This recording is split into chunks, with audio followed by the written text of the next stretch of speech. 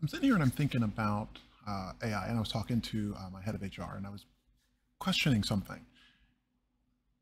How many SaaS companies are glorified spreadsheets, and how disruptible is that going to be in the future when it comes to AI?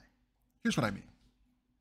We have tools that our team members input data into. We ask them questions, we survey, whatever it might be, right?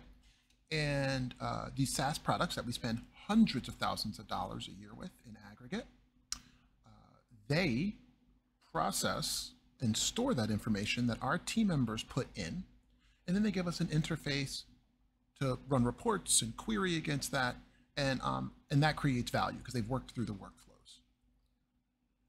However, I'm starting to question some of these SaaS products that we pay for, because I'm thinking, if I got rid of them, let's just say that we have 3 or 4 products that cost us in aggregate $100,000. Okay, if I get rid of them and build instead spreadsheets or forms that ask my team members the same kind of questions, and then I hire like a developer for the same money that I was spending for the tools, could I have a developer basically say in ChatGPT, because my team members still have to input all this information. So I'm still doing the work. So my team members are putting all the data in. These companies aren't layering other people's data over our data to create value that I can't get somewhere else. They're not giving me intelligence to say, hey, here are the trends we're seeing in how your team members are answering these questions and whatnot. That's all on us.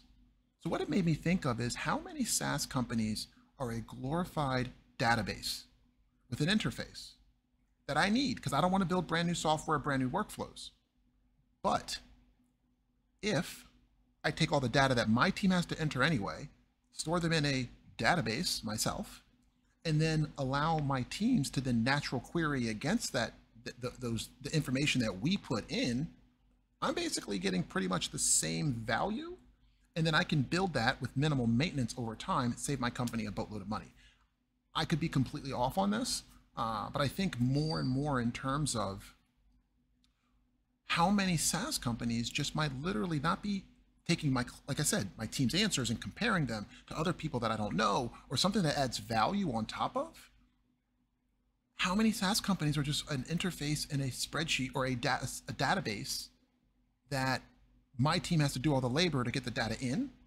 They don't add any intelligence. The SaaS company doesn't add any intelligence on top of my inputs.